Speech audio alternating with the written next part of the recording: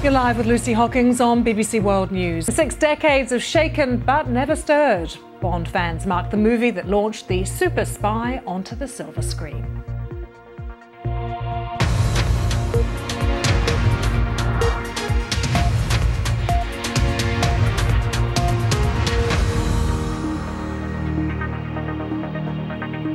James Bond, one of the highest grossing film franchises in history, has generated around $7 billion globally. 7 different actors have played Bond. We saw some statistics today. We got them off the internet though. 20% of the global population has seen at least one Bond film, but that sounds about right. And today people all over the world are marking, can you believe, 60 years since the first James Bond film, Dr. No, when it was released.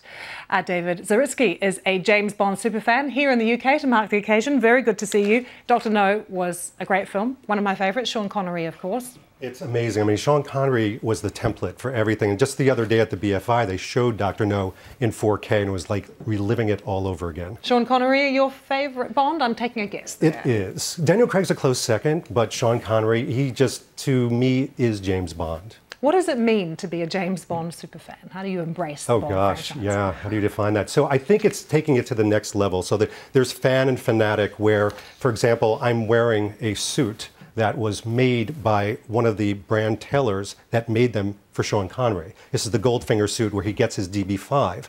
And I had it made because yesterday I was playing with $4 million Aston Martins down at Aston Martin Works. That's a fanatic. Wow, how was that? How was the Aston Martin? Oh, it was amazing. I mean, I was afraid to break it, you know, but still just so heady. It was a dream come true.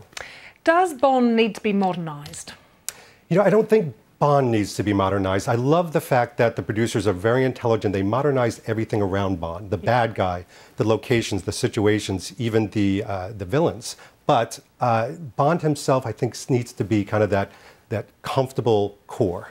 And we had Phoebe Waller-Bridge, for instance, who came in and gave, you know, some more empowering lines to some of the female characters, particularly. I'm sure you'd like to see that continue. Many people have responded positively to that.